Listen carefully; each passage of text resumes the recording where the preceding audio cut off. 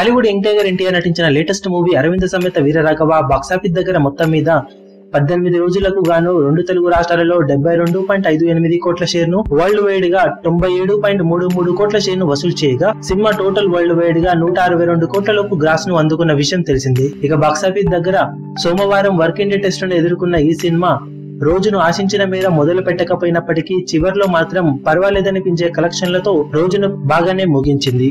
20 లక్షల రేంజ్ లో సినిమా వసూళ్లు వస్తాయనుకోగా ఓవరాల్ గా రోజు ముగిసే సమయానికి సినిమా 2 తెలుగు రాష్ట్రాల్లో 22 లక్షల వరకు షేర్ ను సాధించింది. అందులో నైజాం లో 10 లక్షల వరకు, సీడెడ్ లో 6 లక్షల వరకు, టోటల్ ఆంధ్రాలో మరో 6 లక్షల వరకు షేర్ ను ఈ సినిమా సాధించింది.